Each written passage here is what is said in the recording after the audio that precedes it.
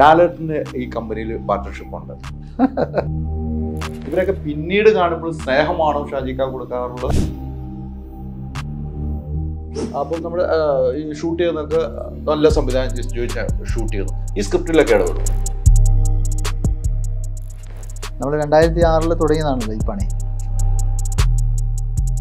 ലാലേട്ടൻ വെച്ച് സിനിമ എടുക്കാൻ തോന്നിയിട്ടില്ല. പിന്നെ ഫഹദായിട്ട് ഡിസ്കസ് ചെയ്തു കുറേ മുമ്പ്. മാനുഫാക്ചറിങ് ചെയ്യുന്ന കമ്പനി, ഇപ്പം TV ആയിക്കോട്ടെ, കിച്ചൺ അപ്ലയൻസ് ആയിക്കോട്ടെ, അതുവഴിയും ഒരുപാട് സ്ത്രീകൾക്കും ഒരുപാട് ആൾക്കാർക്ക് ജോലി കൊടുക്കും. അതിൽ ഭയങ്കര സന്തോഷമാണ്.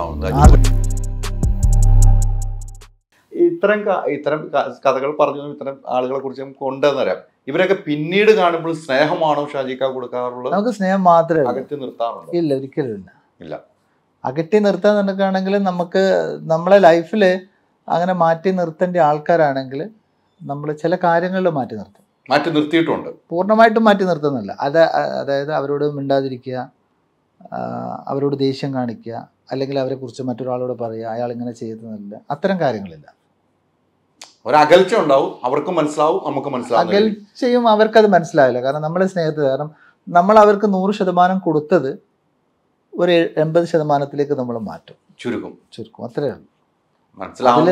അതിൽ സ്നേഹവും ബാക്കി എല്ലാം ഉണ്ടാവും. യാത്ര വരെ ഉണ്ടാവും. അത് 100 80 മനസ്സിലാക്കുന്നവർക്ക് മനസ്സിലാക്കാം, ഇല്ലാത്തവർക്ക് മനസ്സിലാക്കണ്ട എന്നാണ് അതിനകത്ത്. അത് നമ്മുടെ ജീവിതത്തിൽ അതെല്ലാം ഉണ്ടാവുമല്ലോ. പക്ഷെ അവരോടൊരു പകയോ ദേഷ്യമോ വെറുപ്പോ ഒന്നുമില്ല. സങ്കടം വരുമ്പോൾ എന്താ ചെയ്യുക? സങ്കടം വരുന്ന സമയത്ത് ഞാൻ ഒറ്റയ്ക്കിരുന്ന് എന്നോട് സംസാരിക്കും. തന്നെ സംസാരിക്കും. പല കാര്യങ്ങൾ തിങ്ക് ചെയ്യുമോ? ഒരുപാട് കാര്യങ്ങൾ നമുക്ക് ഡിസിഷൻസ് എടുക്കാനുണ്ടാവില്ല. ഞാൻ നേരത്തെ പറഞ്ഞത് എനിക്കൊരു പാർട്ട്ണറോ ഇൻവെസ്റ്ററോ ഒന്നുമില്ലല്ലോ. അപ്പം പല സമയങ്ങളിലും നമുക്ക് പല ടെൻഷൻസ് വരില്ല. ഡിഫറെൻ്റ് ആയിട്ടുള്ള സ്ട്രോങ് ആയിട്ടുള്ള ഒപ്പീനിയൻ. കാരണം ഇവിടുന്ന് പോകണമല്ലോ, ഇത്രയും ആൾക്കാരുടെ ഇടയിലേക്ക് ഇവിടുന്ന് പോകുന്ന സമയത്ത് അത് കറക്റ്റ് ഡിസിഷൻ ആവണം. ആ ഡിസിഷൻ തെറ്റാൻ പാടില്ല. അപ്പം അങ്ങനത്തെ പല മൊമെൻറ്റ്സുകളും ഉണ്ടാവും. അപ്പം ആ മൊമെൻറ്റ്സ് എനിക്ക് വേറൊരാളോട് പറയാൻ പറ്റാത്ത രീതിയിലുള്ള സംഭവങ്ങളാണെങ്കിൽ ഞാൻ ഒറ്റയ്ക്ക് ഏതെങ്കിലും പ്രൈവറ്റ് സ്ഥലങ്ങളിലോ അല്ലെങ്കിൽ വണ്ടി എടുത്തിട്ട് സ്വന്തമായിട്ട് ഡ്രൈവ് ചെയ്തിട്ട് കുറച്ച് എന്നോട് തന്നെ സംസാരിക്കും. ഷാജിക്കയുടെ മനസ്സ് അത്തരം ഇപ്പോൾ പറഞ്ഞ പോലെ അങ്ങനെ ഒരു മനസ്സ് മാറുന്ന സമയത്ത് ഏറ്റവും കൂടുതൽ തിരിച്ചറിയുന്ന ആരായിരിക്കും? ഇന്ന് ഷാജിക്കയുടെ മൂഡ് അത്ര ശരിയല്ല. ഏറ്റവും കൂടുതൽ തിരിച്ചറിയുന്നത് തീർച്ചയായിട്ടും എൻ്റെ വൈഫ് തന്നെ ആയിരിക്കും. നമ്മൾ ബിസിനസ് സ്ഥാപനത്തിലേക്ക് വരുമ്പോൾ തീർച്ചയായിട്ടും ബിസിനസ് എനിക്ക് എന്ത് ചേഞ്ചുകൾ ഉണ്ടെങ്കിലും അനീഷിനെ പെട്ടെന്ന് മനസ്സിലാവും. എൻ്റെ ഫേസ് അവൻ റീഡ് ചെയ്യും. അപ്പോൾ അതനുസരിച്ചായിരിക്കും കാര്യങ്ങൾ മുന്നോട്ട് കൊണ്ടുപോകും. അനീഷ് അതിനനുസരിച്ചിട്ട് അവൻ കൊണ്ടുപോയിക്കോളും. അപ്പം അത് എൻ്റെ അടുത്തേക്കുള്ള കുറേ സാധനങ്ങൾ അവനത് ഹാൻഡിൽ ചെയ്തിട്ട് അവനത് നമ്മളെ അറിയിക്കുക. ടെൻഷൻ അടിപ്പിക്കില്ല. ഇല്ല, അവൻ അടിക്കില്ല. അവനറിയാം അത് ചെയ്യണമെന്ന്. ഈ സ്വയം ഇരുന്ന് ചിന്തിക്കുമ്പോൾ നമുക്കൊരു സമാധാനം കിട്ടുമോ? എനിക്കത് ഭയങ്കരമായിട്ട്. ഞാൻ കുറേ പാട്ടുകൾ കേൾക്കും. പാട്ടുകൾ എഴുതും? പാട്ടുകൾ കേൾക്കും, എഴുതുന്നില്ല, കേൾക്കും. പാടുമോ? പാടുന്നില്ല. എൻ്റെ ഫ്രണ്ട്സ് വന്നിട്ട് പാടും. അവൻ്റെ പാട്ടുകൾ കേൾക്കും. ഷംസുക്ക പാട്ട് പാടും, ഷംസു പാടും, മെറുഫ് പാടും. അവരൊക്കെ പാടുമല്ലോ. അവിടെയൊക്കെ ദുബായിൽ ആഴ്ചയിൽ ഒരു കൂട്ടായ്മ ഉണ്ട്. തീർച്ചയായും ഞങ്ങൾ ഇവിടെയും കൂടും. വൈകുന്നേരങ്ങളിലെല്ലാം ബിസിനസിൻ്റെ എല്ലാ തിരക്കുകൾ കഴിഞ്ഞിട്ട് പാട്ടുകൾ കേൾക്കും. എല്ലാവർക്കും പാട്ട് ഇഷ്ടമാണ്. ദുഃഖം വരുമ്പോൾ പാട്ടുകൾ കേൾക്കുന്നത് ഏത് ടൈപ്പ് പാട്ടുകളൊക്കെ? മെലഡിയാണ് എനിക്ക് ഏറ്റവും ഇഷ്ടം. മലയാളം മാത്രമാണോ? മലയാളം, തമിഴ്, ഹിന്ദിയും എല്ലാം കേൾക്കും അല്ലേ? അങ്ങനെ ഏറ്റവും കേൾക്കുന്ന പാട്ട് ഏതായിരിക്കും? ഒരുപാട് പാട്ടുകളുണ്ട്. നമുക്ക് അതിപ്പോ റാഫിയുടേതുണ്ട്, കിഷോർ കുമാർ ഉണ്ട്, അങ്ങനെ ഒരുപാട് ആൾക്കാരുണ്ട്. ഒപ്പം ചെറുതായിട്ട് മൂളി ഇങ്ങോട്ട് പോകും. അതിന്റെ ഒപ്പം ഇപ്പൊ പാടാൻ വേണ്ടിയല്ല, അതിന്റെ ഒപ്പം തന്നെ നമുക്ക് എപ്പോഴും കേൾക്കുന്ന ഒരു പാട്ടാണല്ലോ. അപ്പം അതിനോടൊപ്പം മൂളുമ്പോൾ നമുക്കൊരു സമാധാനം കിട്ടില്ലേ? അതിവന്മാര് മൂളിപ്പിക്കല്ലോ, നമ്മളെ കൂടെയല്ലേ, നമ്മളെ ചങ്സുകള് അവരുടെ കൂടെ കൊണ്ടുവരും. അപ്പൊ ഓട്ടോമാറ്റിക്കലി നമ്മളെ പാടിപ്പിക്കുക. ഏറ്റവും കൂടുതൽ സന്തോഷം വരുമ്പോൾ എന്താ ചെയ്യുന്നത്? സന്തോഷം കൂടുന്നേരം ഫാമിലിയുടെ കൂടെ സപ്പോർട്ട് ചെയ്യും, യാത്ര ചെയ്യും. അതാണ് ഫാമിലിയോടൊപ്പമുള്ള യാത്രയാണ് സന്തോഷം വരുമ്പോൾ കൂടുതലുണ്ടാവുന്നത് അല്ലേ? സുഹൃത്തുക്കളോടൊപ്പുറത്തേക്ക് ഫാമിലിയോടൊപ്പമുള്ള യാത്ര. ഓൾമോസ്റ്റ് ഞങ്ങൾ എല്ലാവരും, വൈഫും എല്ലാവരുമായിട്ട് കണക്റ്റഡ് ആണ്. ഏതൊക്കെ രാജ്യത്ത് സന്ദർശനം നടത്തിയിട്ടുണ്ട്? ഒരുപാട് രാജ്യങ്ങൾ സന്ദർശിച്ചിട്ടുണ്ട്, ഒരുപാട് രാജ്യങ്ങൾ. ഇനി ഏത് രാജ്യത്തേക്ക് പോകണം എന്നുള്ള ആഗ്രഹം? കുറേ യാത്ര ചെയ്തിട്ടുണ്ട്. ഇനി പോകാൻ പിന്നെ ആഗ്രഹിച്ച രാജ്യങ്ങളൊക്കെ ഓൾമോസ്റ്റ് പോയി കഴിഞ്ഞു. ഇനിയിപ്പോൾ പോകുന്നത് US ഓൾറെഡി ഫാമിലി എല്ലാവരും വിസയൊക്കെ അടിച്ചു വെച്ചിട്ടുണ്ട്. US ബാക്കി സുഹൃത്തുക്കളൊക്കെ പോവുകയും ചെയ്തു. ഓൾമോസ്റ്റ് എല്ലാവരും പോയി. കാരണം ഞാനും ഓൾറെഡി വിസ അടിച്ചു വെച്ചായിരുന്നു. എനിക്ക് പല സമയങ്ങളിലും അത് കഴിഞ്ഞ ആഴ്ച എനിക്കെന്തോ ഒരു 10 ദിവസം മുമ്പ് സംശയം പോയിട്ടുണ്ട്, അതിനൊരു 20 ദിവസം മുമ്പ് സാക്കിർ പോയിട്ടുണ്ട്, അതിന് മുമ്പ് മെറു പോയിട്ടുണ്ട്. ഞാൻ മാത്രമേ പോകത്തുള്ളൂ. 10 വർഷം ഈ ജീവിതത്തിൽ പല കാര്യങ്ങളും നമ്മൾ ചെയ്യണമെന്ന് തോന്നി ചെയ്യാൻ പറ്റാതെ പോയി, നമ്മുടെ കയ്യിൽ നിന്ന് നഷ്ടപ്പെട്ടു പോയി അല്ലേ? ബിസിനസ് പരമായിട്ട് അല്ല ഞാൻ ചോദിക്കുന്നത്, നമ്മുടെ ജീവിതത്തിൽ ഇത് ചെയ്യണമായിരുന്നു എനിക്ക്, അത് എനിക്ക് നഷ്ടപ്പെട്ടു പോയി, അങ്ങനെ തോന്നിയ സംഭവം എന്തായിരിക്കും? ഞാൻ എൻ്റെ ജീവിതത്തിൽ ഇംപ്ലിമെൻ്റ് ചെയ്ത ഒരു 3 പോയിന്റ്സുകൾ പറയാം. ഒന്ന്, ഞാൻ ചെയ്തത് എന്നെ തന്നെ ട്രസ്റ്റ് ചെയ്തെന്നുള്ളതാണ്. എനിക്ക് എന്നിൽ നല്ല വിശ്വാസമുണ്ട്. അപ്പോൾ അതുകൊണ്ട് തന്നെ ഞാൻ കണ്ട സ്വപ്നങ്ങൾ, കാരണം ഞാൻ പറഞ്ഞു ഓൾറെഡി 10ാമത്തെ ഷോറൂംസിൽ നിന്നാണ് ഞാൻ ഈ വലിയ രീതിയിലുള്ള സ്വപ്നങ്ങൾ കാണാൻ തുടങ്ങി. ഞാൻ എൻ്റെ ടീമിനെയും വലിയ രീതിയിലുള്ള സ്വപ്നങ്ങൾ കാണാനാണ് പഠിക്കുന്നത്. അപ്പോൾ ഒന്ന് ഞാൻ ഇംപ്ലിമെൻ്റ് ചെയ്ത് ഞാൻ ഓക്കെ ആണെന്നുള്ള എൻ്റെ ലൈഫിൽ ഞാൻ എല്ലാം കൊണ്ടും ഓക്കെയാണ്, എനിക്ക് ചെയ്യാൻ പറ്റും, ഞാൻ വിചാരിച്ചാൽ അത് ചെയ്തിരിക്കും എന്നുള്ള വലിയൊരു കോൺഫിഡൻസ് എന്നിലുണ്ട്. രണ്ടാമത് ഞാൻ കാണിച്ചതെന്ന് വെച്ചാൽ ഞാൻ അതിനെ ഒരു ഗോള് സെറ്റ് ചെയ്തെന്നുള്ള, ആ ഗോളുകളിൽ നമ്മൾ കൃത്യമായിട്ട് നമ്മൾ അതിലേക്ക് ഹാർഡ് വർക്ക് ചെയ്യുകയാണെങ്കിൽ അത് നമുക്ക് അച്ചീവ് ചെയ്യാൻ പറ്റും. കാരണം ഈ പറയുന്ന ആൾ അത് 100% സക്സസ് ആക്കി ഇംപ്ലിമെൻ്റ് ചെയ്ത ആളാണ്. ഞാൻ 10ാമത്തെ ഷോറൂമിൽ നിന്ന് 100ാമത്തെ ഷോറൂമിലേക്ക് ആ ഗോള് സെറ്റ് ചെയ്തുകൊണ്ടാണ് എനിക്ക് ചെയ്യാൻ പറ്റിയത്. അതല്ലെങ്കിൽ ഞാൻ എന്ത് ചെയ്യില്ല, ഒരിക്കലും ഞാനത് ഒരു 20, 25 അല്ലെങ്കിൽ 30 ഷോറൂംസിൽ ചിലപ്പം നിന്നേക്കാം. അപ്പം ഞാൻ വലുതായിട്ട് സ്വപ്നങ്ങൾ കാണുന്നത് കൊണ്ട് ആ സ്വപ്നത്തിലേക്കുള്ള യാത്ര ഞാൻ നല്ല രീതിയിൽ അതിനെ പ്ലാൻ ചെയ്ത് അതൊരു ഗോളാക്കി അതിലേക്ക് ഹാർഡ് വർക്ക് ചെയ്ത സമയത്ത് എനിക്ക് എന്ത് ചെയ്ത് അത് സക്സസ് ആക്കാൻ പറ്റി. അതോടൊപ്പം തന്നെ ഞാൻ 3ാമത് കാണിച്ചത് നേരത്തെ അതായത് ചോദിച്ചതുപോലെ ധൈര്യം കാണിച്ചു എന്നുള്ളതാണ്. എൻ്റെ ഇൻഡസ്ട്രിയിൽ അതായത് ഞാൻ നടത്തുന്ന ഏരിയയിൽ ഏറ്റവും കൂടുതൽ ഇന്ത്യയിൽ ഇപ്പം റിലയൻസ് ക്രോം ഒഴിച്ചാൽ ഏറ്റവും കൂടുതൽ ധൈര്യം കാണിച്ച ഒരാളാണ്. 2017 ഞാനിവിടെ കോഴിക്കോട് പൊറ്റമൽ എന്ന് പറഞ്ഞൊരു സ്ഥാപനമുണ്ട്. ഏകദേശം 9,000 സ്ക്വയർ ഫീറ്റാണ്. 9,000 സ്ക്വയർ ഫീറ്റിൻ്റെ അന്നത്തെ റെൻറ്റ് തന്നെ ഹ്യൂജാണ്. അത്രയും വലിയൊരു ഷോറൂം സൗത്ത് ഇന്ത്യയിൽ തന്നെ ഇല്ല. അതൊരു മൊബൈൽ ഫോൺ മാത്രമാണ്, മൊബൈൽ ഫോൺ വിൽക്കുന്നത്. ഹോം അപ്ലയൻസ് ഒന്നും അന്ന് സ്റ്റാർട്ട് ചെയ്തിട്ടില്ല. രണ്ടാമത് കാണിച്ചതെന്ന് വെച്ചാൽ മോഹൻലാലിനെ പോലെ ഒരു വലിയ താരത്തെ ഈ മൊബൈൽ വിൽക്കുന്ന കടക്കാരൊന്നും ഒരാൾ പോലും അന്ന് ബ്രാൻഡ് അംബാസഡറായിട്ട് എടുത്തിട്ടില്ല. അപ്പം 2017 മുതൽ നമ്മുടെ യാത്രയിൽ ലാലേട്ടനുണ്ട്. അങ്ങനെ ഡിഫറെൻ്റ് ആയിട്ടുള്ള ഒരുപാട് ധൈര്യങ്ങൾ നമ്മൾ എടുത്തത് കൊണ്ട് എൻ്റെ ജീവിതത്തിൽ വലിയ സക്സസ് ഉണ്ടായിട്ടുണ്ട്. അപ്പോൾ ഈ 3 പോയിന്റുകളും എൻ്റെ ജീവിതത്തിൽ വലുതാണ്. ഒന്ന്, ഞാൻ എന്നിൽ കാണിച്ച ട്രസ്റ്റ്. രണ്ടാമത്, ഞാൻ അതിന് കൃത്യമായിട്ട് അതിന് ഗോൾ ചെയ്ത് അത് ഇതാക്കി. മൂന്നാമത്തത്, ഞാൻ ധൈര്യം കാണിച്ചു എന്നുള്ളതാണ്. മാർക്കറ്റിങ്ങിൻ്റെ കാര്യത്തിൽ എനിക്ക് ഈ ഓണത്തിൻ്റെ മാർക്കറ്റിങ് വലിയ രീതിയിലുള്ള ഒരു മാസ് ഡയലോഗായിട്ടാണ് വരുന്നത് അല്ലേ? അപ്പം നമ്മൾ ഈ ഷൂട്ട് ചെയ്യുന്നതൊക്കെ നല്ല സംവിധാനം ചോദിച്ചാൽ ഷൂട്ട് ചെയ്യുന്നു. ഈ സ്ക്രിപ്റ്റിലൊക്കെ ഇടപെടുമോ? തീർച്ചയായിട്ടും എല്ലാ സ്ക്രിപ്റ്റിലും ഇടപെടും. എങ്ങനെയാണ് എൻ്റെ നമുക്ക് ഓൾറെഡി ഇൻഹൗസ് ആയിട്ട് ഒരു ടീമുണ്ട്. അനീഷാണ് അത് കോർഡിനേറ്റ് ചെയ്യുന്നത്. അപ്പം ആത്മജൻ പ്രഷോദ് എന്ന് പറഞ്ഞിട്ട് അവരാണ് അതിൻ്റെ ലീഡേഴ്സ്. അപ്പം അവർ നന്നായിട്ട് ഞങ്ങൾ നേരത്തെ തന്നെ ഡിസ്കസ് ചെയ്തു. ഞങ്ങൾ ഓണാകുമ്പോൾ ഓഗസ്റ്റിലാണ് ഓണം. അപ്പോൾ ഞങ്ങളൊരു FEB മാർച്ചിൽ തന്നെ അതിൻ്റെ ഡിസ്കഷനൊക്കെ നടത്തി ക്ലോസ് ചെയ്ത് ഒരു ഏജൻസിയോട് അത് ഡിസ്കസ് ചെയ്യും. അവരൊരു 2-3 ഓപ്ഷൻസ് തരും. അതിൽ ഞങ്ങൾ ഡിസ്കസ് ചെയ്ത് ചെറിയ മാറ്റങ്ങളൊക്കെ ഉണ്ടാവും. അങ്ങനെ വരുത്തും. ആ മാറ്റങ്ങൾ സംഭവിക്കുമ്പോൾ അത് വിജയമാണെന്ന് നേരത്തെ മുൻകൂട്ടി മനസ്സിലാക്കും.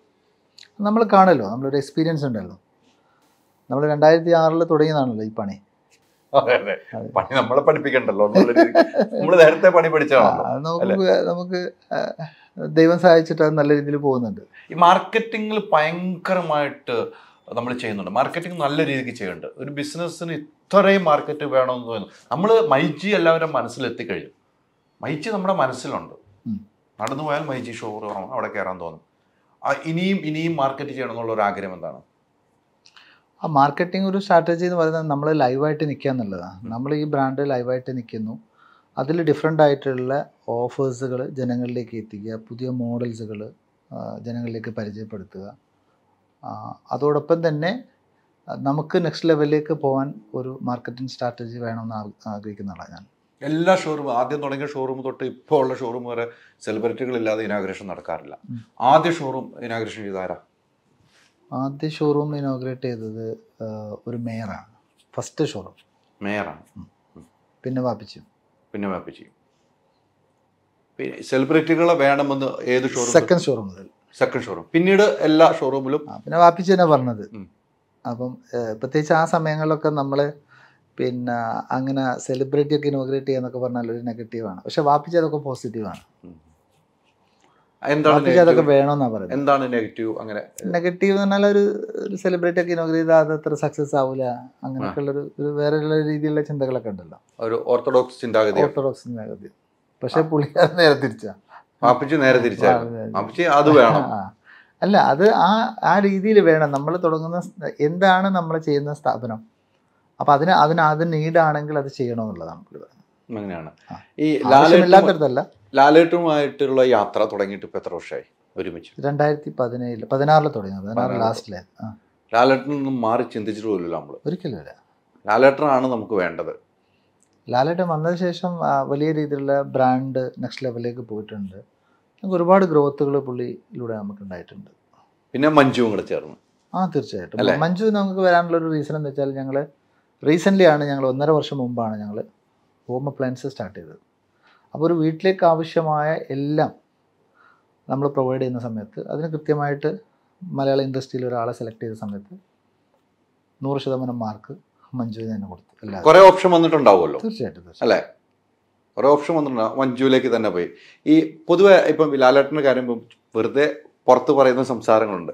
ലാലേട്ടൻ്റെ ഈ കമ്പനിയിൽ പാർട്ട്ണർഷിപ്പ് ഉണ്ട് പറയുന്നതാണ്. ഷാജിക്കാൻ കേട്ടിട്ടുണ്ടാവും. ലാലേട്ടൻ്റെ പൈസ മുടക്ക് ഇതിനകത്തുണ്ട്. അത് മൈജി ഷാജിയുടെ മാത്രമല്ല, ലാലേട്ടനും കൂടെ ഷെയറുള്ള ആണല്ലോ. അതാണല്ലോ ലാലേട്ടൻ ഇത്ര വർഷമായിട്ട് ഇതിൽ തന്നെ നിൽക്കുന്നതെന്ന് പറയുന്നുണ്ട്. അവർക്കുള്ള മറുപടി എന്താണ്? അപ്പോൾ ഞാനൊന്ന് ചിരിക്കും. അപ്പോൾ ചില ആൾക്കാർക്ക് അതിൽ മനസ്സിലാവും, ഉണ്ടെങ്കിൽ മനസ്സിലാവും, ഇല്ലെങ്കിൽ എല്ലാം മനസ്സിലാവല്ലോ. അല്ല, ഇത് കേൾക്കുന്നതാണല്ലോ. എൻ്റെ അടുത്തും ചോദിച്ചിട്ടുണ്ട്. ഞാൻ ഇപ്പൊ ഷാജിക്കായിട്ട് ഇത്ര അടുത്തേക്കും എന്നോട് ലാലേട്ടൻ്റെ ഷെയർ ഉണ്ടല്ലോ അല്ലേ?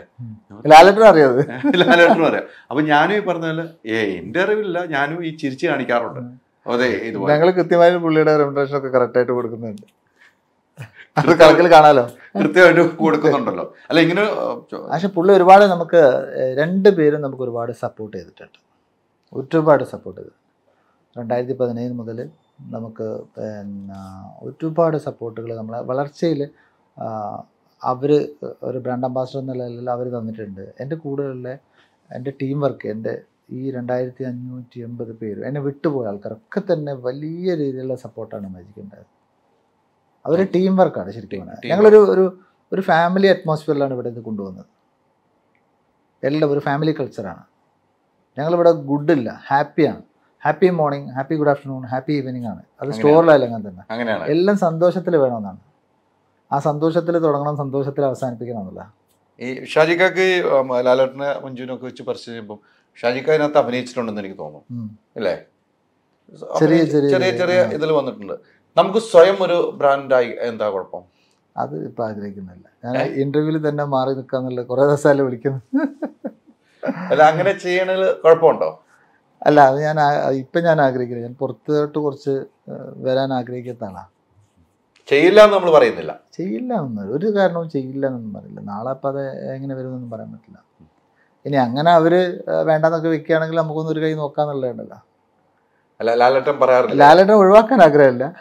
ലാലേട്ടനെ ഒഴിവാക്കാൻ ആഗ്രഹമില്ല. ലാലേട്ടൻ സ്വയം മാറിയാലോ. അതെ, നമ്മൾ ലാലേട്ടനെ പരസ്യമില്ല. അത് എല്ലാ സീസണിലും അങ്ങനെ തന്നെയല്ല പോകുന്നത്. നന്നായിട്ട് പോകുന്നുണ്ടല്ലോ. പിന്നെ എന്തിനാ ഒഴിവാക്കേണ്ട ആവശ്യം? എഗ്രിമെന്റ് എങ്ങനെയാണ്? ഇപ്പം ഓരോ താരങ്ങൾക്ക് ഇത്ര വർഷമൊന്നുണ്ടല്ലോ. നമ്മുടെ പുതിയൊരു പരസ്യം ചെയ്യുമ്പോൾ ചിലപ്പോൾ 1 വർഷമായിരിക്കും തരിക. 2 വർഷമാണ് തരുന്നത് അല്ലേ? 2 വർഷം കഴിയുമ്പോൾ വീണ്ടും അടുത്ത ആഡിലേക്ക് പോവാണോ, അതോ അത് പുതുക്കാം? അതൊരു ലോങ് ടേം അങ്ങനെ പോവല്ലേ. നമ്മളത് അങ്ങനെ ഒരു ഇതൊന്നും വെക്കുന്നില്ലല്ലോ. ഒരു ആഡിന് ലാലേട്ടനൊക്കെ ഉൾപ്പെടെ വന്നു കഴിഞ്ഞാൽ നമുക്ക് 2 ദിവസമൊക്കെ ആയിരിക്കും തരുന്നത്. എത്ര ഷൂട്ട് ചെയ്യും നിങ്ങൾ? അത് ഓരോരോ കോൺസെപ്റ്റ് അനുസരിച്ചിട്ടല്ലേ. എങ്കിലും ഏറ്റവും ഞങ്ങളൊരു 6 മാസത്തേക്കുള്ളൊക്കെ ഒരു 6 മാസത്തേക്കുള്ള ഡിഫറെൻ്റ് ആയിട്ടുള്ള എല്ലാ സാധനങ്ങളും ഊറ്റിയെടുക്കും. നിങ്ങൾ ഊറ്റിയെടുക്കും. ഒരു ആർട്ടിസ്റ്റ് എടുക്കുന്നതല്ല, അത് അവർക്കൂടി ഭയങ്കര താല്പര്യമാണ്. ഇപ്പം നമ്മളെ ലാസ്റ്റ് ആഡൊക്കെ എന്ന് പറഞ്ഞാൽ ഇപ്പം മഞ്ജു ലാലൊക്കെ ഭയങ്കര എൻജോയ് ചെയ്തിട്ടില്ല. അപ്പം വടംവലി ആയിക്കോട്ടെ, മാസമായിക്കോട്ടെ, സെറ്റിൽ തന്നെ ഭയങ്കര ഒരു ഹാപ്പി, അവരൊരു എൻജോയ് ചെയ്തിട്ടുള്ളതാണ്. പിന്നെ അവർക്ക് ഇഷ്ടമാണ് ആ സ്ക്രിപ്റ്റ് ആയാലും എല്ലാം ഭയങ്കര ഇഷ്ടപ്പെട്ട് ചെയ്യും. അപ്പൊ അവര് നമ്മുടെ കുടുംബത്തിൽ ഒരു അംഗമാണല്ലോ. തീർച്ചയായിട്ടും അവർക്ക് എത്ര സമയം വേണം നമ്മുടെ അടുത്ത് ചെലവഴിക്കാൻ അവരുടെ മനസ്സുണ്ട്. അത് അവര് ചെയ്യുന്നതാണത്. അവരുണ്ട്. അവരോട് നമ്മൾ പറയേണ്ട ആവശ്യമില്ല. ഈ സ്ക്രിപ്റ്റ് ജിസ് കൊടുക്കുന്ന സമയത്ത് തന്നെ അവർക്ക് മനസ്സിലാവുമല്ലോ. എനിക്കെല്ലാം അറിയാത്ത ഇത്ര സമയം കൊണ്ട് ഷൂട്ട് ചെയ്യാം, അവർക്കൊന്നും ഓട്ടോമാറ്റിക്കലി അറിയാം. അപ്പോൾ അവർ നന്നായിട്ട് അത് കഴിഞ്ഞ പ്രാവശ്യമൊക്കെ എനിക്ക് തോന്നുന്നു ഈ ഷൂട്ട് 9 o'clock ലാലേട്ടൻ സ്റ്റാർട്ട് ചെയ്തിട്ട് ഏകദേശം 12 മണി വരെ രാത്രി ലാലേട്ടൻ നിൽക്കും. അല്ലോ, അത് അവരോട് ബ്രാൻഡിനോട് ഭയങ്കര ഡെഡിക്കേഷൻ അല്ലേ ലാലേട്ടൻ. അതൊരു ആത്മാർത്ഥതയാണ് ഭയങ്കരമായിട്ട്. ലാലേട്ടൻ ഷൂട്ടിങ്ങിനും അങ്ങനെ തന്നെയാണ്. അതെ പറയേണ്ട ആവശ്യമില്ലല്ലോ. ഷൂട്ടിങ്ങിന് നമ്മളിതൊന്നും എടുത്ത് പറയേണ്ട ആവശ്യമില്ല. ഷൂട്ടിങ്ങിനും അങ്ങനെ തന്നെയാണ് നിൽക്കുന്നത്. ഏത് സമയം പറഞ്ഞാൽ ആ സമയത്ത് എത്തും. പിന്നെ തീർന്നില്ലെങ്കിൽ ഒന്നും കൂടെ നന്നാക്കാൻ. ഏറ്റവും ബെസ്റ്റ് ആക്കാനാണ് നോക്കുക. അത് പെട്ടെന്ന് കഴിച്ചു പോകാനല്ല, എത്രത്തോളം നന്നാക്കാൻ പറ്റുമെന്നല്ല. ഇതിപ്പം പരസ്യമുണ്ട്, ബിസിനസ്. ലാലേട്ടൻ വെച്ച് സിനിമ എടുക്കണം തോന്നിയിട്ടില്ല? ആഗ്രഹമുണ്ട്. നടക്കാത്തതല്ലോ. ഇല്ല ഒരിക്കലില്ല. ഞാൻ എടുക്കില്ലെന്ന് പറഞ്ഞില്ലല്ലോ, ആഗ്രഹമുണ്ടെന്ന് പറഞ്ഞു. വൈകാതെ ഉണ്ടാവുമോ? ചിലപ്പോൾ ഉണ്ടാവാൻ സാധ്യതയുണ്ട്. പണിപ്പുരയിലാണ്? അങ്ങനെയൊന്നുമില്ല, അങ്ങനെ പണിപ്പുരയിലൊന്നുമില്ല. അങ്ങനെ ഒരു പണിപ്പുര ഡിസിഷനും കാര്യങ്ങളൊന്നും ഇപ്പൊ കേട്ടിട്ടുണ്ടോ? ഇല്ല, ഇപ്പൊ ഒന്നുമില്ല. എന്തായാലും ഓർഡർ ഉണ്ടാവും. അങ്ങനെ ഒന്ന് എടുക്കണം എന്നുള്ളൊരു ആഗ്രഹമുണ്ട്. അതിലൊരു ഡിസിഷൻ അല്ല പറയുന്നത്, ആഗ്രഹമാണ് പറയുന്നത്. ലാലേട്ടൻ്റെ ആഗ്രഹം ഷെയർ ചെയ്തിട്ടുണ്ടോ? ലാലേട്ടൻ്റെ അടുത്ത് ആഗ്രഹമൊന്നും ഷെയർ ചെയ്തിട്ടില്ല. ഈ ആഗ്രഹം ആരോടെങ്കിലും ഷെയർ ചെയ്തിട്ടുണ്ടോ? ഇപ്പൊ ഞാൻ നിങ്ങളുടെ മുമ്പിൽ ഷെയർ ചെയ്യുന്നു. അപ്പൊ ഞാൻ സിനിമയിലേക്ക് പൂർണ്ണമായിട്ട് വരില്ലെന്നോ വരുമെന്നോ എന്നൊന്നും പറയുന്നില്ല. എനിക്കൊരു ആഗ്രഹമുണ്ട്, ഇങ്ങനെ ഒരു സിനിമ എടുക്കണമെന്നില്ല. സിനിമ എടുക്കണമെന്ന് ആഗ്രഹമുണ്ട്. എടുക്കുന്ന സിനിമ ലാലേട്ടനായിരിക്കും എന്നും ഒരു ആഗ്രഹമുണ്ട്. അങ്ങനെ ഞാൻ പറയുന്നില്ല. അങ്ങനെയില്ല. ഇല്ല, ലാലേട്ടൻ ആകണമെന്നില്ല, വേറെ ആർട്ടിസ്റ്റുകളാകാം. ഒരു സിനിമ എടുക്കാൻ ആഗ്രഹം. സിനിമ എടുക്കാൻ ആഗ്രഹമുണ്ട്. അത് ഏത് ആർട്ടിസ്റ്റും? അത് എനിക്ക് ഞാൻ 2024 അല്ലെ 2030 ഒന്നും പറയുന്നില്ല. നമ്മളൊരു സിനിമ എടുക്കാൻ ആഗ്രഹമുണ്ട്, അത് നടക്കുമെന്ന് നമുക്ക് വിശ്വസിക്കുകയും ചെയ്യാം. അങ്ങനെ ഉണ്ടാവട്ടെ. തീർച്ചയായിട്ടും എല്ലാം നല്ലതാവട്ടെ. എല്ലാം പോസിറ്റീവായിട്ട് പോകുമ്പോൾ നമുക്ക് ഒരു ഞാൻ അത് ചോദിക്കാൻ കാരണം വെച്ചാൽ ഇത്രയും കണക്ഷനുള്ള ലാലേട്ടൻ്റെ ഒക്കെ അടുത്ത് ഇത്രയും. അത് നേരത്തെ ഞാൻ ഫഹദായിട്ട് ഡിസ്കസ് ചെയ്തിരുന്നു കുറെ മുമ്പ്. ഫഹദ് എൻ്റെ ഒരു 20ഓളം ഷോറൂം ഇനോഗ്രേറ്റ് ചെയ്തിട്ടുണ്ട്. ആ സമയത്ത് ഞങ്ങൾ രണ്ടുപേരോടും അങ്ങനെ ഒരു ഡിസ്കഷൻ പറഞ്ഞത്. ആ സമയത്ത് കുറെ മുമ്പ് സിനിമ ചെയ്യുന്നതിനെ കുറിച്ച്. ഇപ്പൊ അതിന് അങ്ങനെ ഒരു മൈൻഡ് സെറ്റിൽ ഇപ്പൊ എന്റെ 2025 യാത്രയാണ്. എന്റെ ബിസിനസ് എവിടെ എത്തിക്കണം എന്നുള്ളതാണ്. അതുകൊണ്ടാണ് അന്ന് ഫഹദൊക്കെ ആലോചിച്ച് ആ സമയത്ത് നടക്കാതെ പോയി. അല്ലെങ്കിൽ അപ്പൊ നടന്നേനെ. അന്ന് നടന്നേനെ. ഇപ്പം അങ്ങനെ നിർബന്ധമായിട്ട് അതിലേക്കുള്ള ഒരു കോൺസെൻട്രേഷനും ഇല്ല. സിനിമ എന്നുള്ള സംഗതി ഒന്നുമില്ല. ഇപ്പൊ ഫുള്ളി എനിക്ക് എൻ്റെ പാഷൻ എന്ന് പറയുന്നത് എൻ്റെ ബിസിനസ്സാണ്. ഞാനൊരു സ്വന്തമായിട്ട് ഇപ്പോൾ പ്രൊഡക്ഷൻ സ്റ്റാർട്ട് ചെയ്തിട്ടുണ്ട്. അപ്പം അതിൽ ഞങ്ങൾ മൊബൈൽ ഫോണിൻ്റെ കംപ്ലീറ്റ്ലി ആക്സസറീസ് ഓൾറെഡി ഈ ഓണത്തോടുകൂടി മാർക്കറ്റിലെത്തി. വലിയൊരു സന്തോഷമാണ്. അപ്പോൾ അത് ഈ ഒരു അവസരത്തിൽ ഞാൻ എൻ്റെ കസ്റ്റമേഴ്സിനോടും അതിൻ്റെ നന്ദി പറയണം. കാരണം ഞങ്ങൾ ഇത്ര ചെറിയ കാലയളവിനുള്ളിൽ ഏകദേശം 80 ലക്ഷത്തിലധികം കസ്റ്റമേഴ്സ് ഇന്ന് മൈജിക്കുണ്ട്. ആ കസ്റ്റമേഴ്സിൻ്റെ ഒരു പിന്തുണയോടുകൂടിയാണ് ഞാൻ പുതിയ പ്രൊഡക്റ്റുകൾ മാർക്കറ്റിലേക്ക് ഇറക്കുന്നത്. അപ്പോൾ അത് കംപ്ലീറ്റ്ലി സക്സസ് ആയി. ഇപ്പം മാർക്കറ്റിൽ ഓൾറെഡി വന്നു. കംപ്ലീറ്റ് മൊബൈൽ ഫോൺ ആക്സസറീസിൻ്റെ എല്ലാ സെഗ്മെൻറ്റും വന്നു. സ്മാർട്ട് ടി വി ഇറങ്ങിയിട്ടുണ്ടല്ലോ അല്ലേ? സ്മാർട്ട് ടി വി വന്നു. അതേപോലെ കിച്ചൺ അപ്ലയൻസ് വന്നു. അപ്പം നമ്മൾ കിച്ചണിലേക്കുള്ള ബിരിയാണി പോട്ട് മുതൽ ഫ്രൈ പാൻ അങ്ങനത്തെ എല്ലാ സാധനങ്ങളും വന്നു. ഞാൻ തൊടുപുഴ പോകുമ്പോൾ, ഞാൻ ഈ ഇടയ്ക്ക് എൻ്റെ വീട്ടിൽ പോകുമ്പോൾ എൻ്റെ ഒരു ഫ്രണ്ട് പോയി മൈജിയുടെ ഷോറൂമിൽ നിന്ന് ഈ ടി വി എടുത്ത്. അത് ലാസ്റ്റാണെന്ന് വേറെ ആളെടുത്ത് നോക്കിയപ്പോൾ അന്ന് തീർന്നെന്നാണ് പറഞ്ഞത്. നല്ല കസ്റ്റമേഴ്സിൻ്റെ ഭാഗത്ത് നല്ല റെസ്പോൺസാണ്. റീസണബിൾ പ്രൈസാണ്. നല്ല ക്വാളിറ്റി ഉള്ള. ഞങ്ങൾക്ക് സെപ്പറേറ്റ് ഒരു R&D തന്നെ ഇതിൻ്റെ ബാക്കിൽ വർക്ക് ചെയ്യുന്നുണ്ട്. അവരുടെ റിസർച്ച് ആൻഡ് ഡെവലപ്മെൻറ്റ് നല്ല രീതിയിൽ കഴിഞ്ഞ 4 വർഷമായിട്ട് ഞങ്ങൾ അതിൻ്റെ ബാക്കിലുണ്ട്. ഈ പ്രൊഡക്ഷൻ ഇതിൻ്റെ ബാക്കിൽ. ഇതെനിക്ക് എൻ്റെ ഏറ്റവും വലിയൊരു ആഗ്രഹം, ഇത് കേരളത്തിലേക്ക് ഇപ്പം നമ്മൾ മാനുഫാക്ചറിങ് ചെയ്യുന്ന കമ്പനി, ഇപ്പം TV ആയിക്കോട്ടെ, കിച്ചൺ അപ്ലയൻസ് ആയിക്കോട്ടെ, ഇതൊക്കെ കേരളത്തിൽ തുടങ്ങണമെന്നാണ് എൻ്റെ ഏറ്റവും വലിയ ആഗ്രഹം.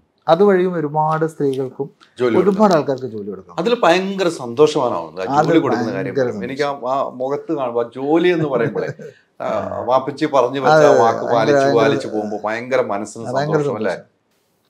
അതെനിക്ക് ആ മനസ്സിൽ നിന്ന് കൃത്യം അത് പറയും തോറേ. അപ്പോൾ അതുകൊണ്ടാണ് ഇത്രയും കാര്യങ്ങൾ നമുക്ക് വീണ്ടും വീണ്ടും ഡിഫറെൻ്റ് ആയിട്ട് തിങ്ക് ചെയ്യാനും. ഇപ്പം മാനുഫാക്ചറിങ്ങിലേക്ക് ഇറങ്ങാന്ന് പറഞ്ഞാൽ ഹെവി റിസ്ക്കാണ്. അതെ അതെ. അപ്പം ആ റിസ്ക് നമ്മൾ ഏറ്റെടുത്താലും നമ്മൾ അതിലേക്ക് വരുന്ന സമയത്ത് നമുക്ക് ഒരുപാട് കാര്യങ്ങൾ നമുക്ക് സമൂഹത്തിലേക്ക് വേണ്ടി ചെയ്യാൻ പറ്റും. അതോടൊപ്പം തന്നെ നമ്മൾ അതിലേക്കായിട്ട് വലിയൊരു റിസ്ക്, നേരത്തെ പറഞ്ഞൊരു കാര്യം എടുത്തിട്ടുണ്ടോ, ഇന്ത്യയിൽ തന്നെ ആദ്യമായിട്ട് സ്ത്രീകൾ നയിക്കുന്ന ഒരു സർവീസ് സെൻറ്റർ ഞാൻ സ്റ്റാർട്ട് ചെയ്തിട്ടുണ്ട്. സ്ത്രീകൾ മാത്രം. കാരണം പൊതുവേ സ്ത്രീകൾ ഈ ഏരിയയിലേക്ക് സർവീസ് സെൻറ്ററിലേക്ക് വരാൻ മടിക്കുന്ന ആൾക്കാരാണ്. ഒരുപാട് സാധ്യതകളുണ്ട്. ഇപ്പോൾ ഇന്ത്യയിൽ മാത്രമല്ല വിദേശത്തൊക്കെ തന്നെ സാധ്യതകൾ ഒരുപാട്, നന്നായിട്ട് ഏൺ ചെയ്യാൻ പറ്റുന്ന ഒരു ഏരിയയാണത്. പക്ഷെ അതിലേക്ക് സ്ത്രീകൾ വരാറില്ല. പക്ഷെ അങ്ങനെ ഞാൻ ചിന്തിച്ച സമയത്താണ് ഞാൻ ഇങ്ങനൊരു മൈജി ഇൻസ്റ്റിറ്റ്യൂട്ട് ഓഫ് ടെക്നോളജി എന്ന് പറഞ്ഞ ഒരു സ്ഥാപനം, ഒരു ഇൻസ്റ്റിറ്റ്യൂട്ട് തുടങ്ങണം എന്നുള്ള ആഗ്രഹിച്ചു. കാരണം ഞാൻ 2006 മുതൽ കസ്റ്റമറിൻ്റെ കെയറിങ്ങും അതേപോലെ തന്നെ ആഫ്റ്റർ സർവീസിനും ഇമ്പോർട്ടൻ്റ് ഉള്ളത് കൊണ്ട് എല്ലാ സ്ഥാപനങ്ങളിലും ഞാൻ സർവീസ് സെൻറ്റർ സ്റ്റാർട്ട് ചെയ്തിട്ടുണ്ട്. ഇത് ഇന്ത്യയിൽ തന്നെ ആരും ചെയ്യാത്ത ഒരു റീറ്റെയിൽ ചെയിൻ ആരും ചെയ്യില്ല. കാരണം ഒരു സ്ഥാപനത്തിൻ്റെയും അകത്ത് സർവീസ് സെൻറ്റർ സ്റ്റാർട്ട് ചെയ്യില്ല. കാരണം സർവീസ് എന്ന് പറയുന്നത് ഒരു ഇഷ്യൂ ആണല്ലോ, ഒരു പ്രശ്നങ്ങൾ ഉണ്ടാക്കി വരുന്നത്. അപ്പോൾ അതൊരു റിസ്ക് എടുക്കാൻ ആരും തയ്യാറല്ല. പക്ഷേ ഞാനത് 2006 മുതൽ എൻ്റെ എല്ലാ സ്ഥാപനങ്ങളിലും സർവീസ് സെൻറ്റർ സ്റ്റാർട്ട് ചെയ്തിട്ടുണ്ട്. അപ്പോൾ എനിക്ക് അതിൽ നിർബന്ധമായിരുന്നു. കാരണം സ്ത്രീകൾ ഉപയോഗിക്കുന്ന, ഇപ്പം നമ്മൾക്ക് അറിയാലോ, നമ്മൾ ഉപയോഗിക്കുന്ന എല്ലാ ഫോണുകളിലും ഒരുപാട് സീക്രട്സുകളുണ്ടാവും. പ്രത്യേകിച്ച് സ്ത്രീകളൊക്കെ ഉപയോഗിക്കുന്ന അവരുടെ പല ഫോട്ടോസുകളും കാര്യങ്ങളും, അങ്ങനെ പല കാര്യങ്ങളും വളരെ പ്രൈവറ്റ് ആയിട്ടുള്ള പല.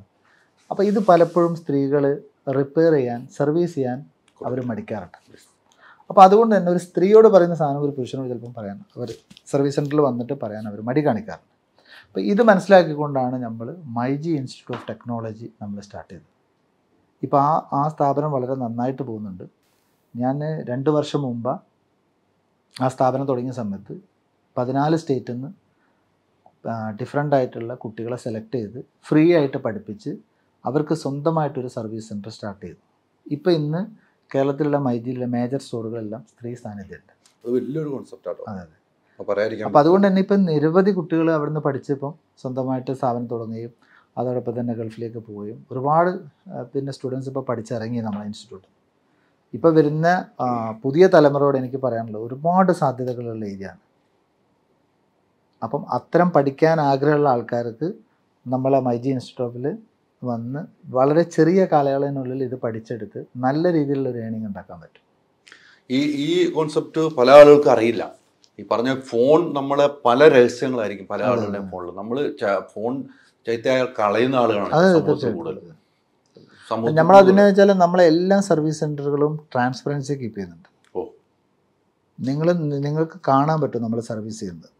നമ്മളെ ബാക്ക് എൻഡിൽ എനിക്ക് സെപ്പറേറ്റ് ക്യാമറ വെച്ച് ഞാൻ ഒരു മോണിറ്റർ ചെയ്യുന്നുണ്ട്. അപ്പോൾ അവിടെ നിന്നാലും നിങ്ങൾക്ക് ആസ് ഒരു കസ്റ്റമർ ആയാലും അവർക്ക് കണ്ടുകൊണ്ട് മാത്രമാണ് ഇത് നമ്മൾ ചെയ്യുന്നത്. ഹിഡനായിട്ടുള്ള ഒരു പരിപാടി നമുക്ക് ചെയ്യാൻ പറ്റില്ല. അതുകൊണ്ട് തന്നെ അത് വളരെ നല്ല രീതിയിൽ നമുക്ക് 2006 മുതൽ 2021 ഇന്ന് വരെ ഒരു കംപ്ലയിൻറ്റ് അതുകൊണ്ട് ഉണ്ടായിട്ടില്ല. അത്രയും അത് ഫോക്കസ് ചെയ്യുന്നുണ്ട് നമ്മൾ ആ ഏരിയ. കാരണം ചെറിയൊരു മിസ്റ്റേക്ക് ഒരു സ്റ്റാഫ് ചെയ്താൽ ഞങ്ങളുടെ കംപ്ലീറ്റ്ലി ഇമേജ് പോകും.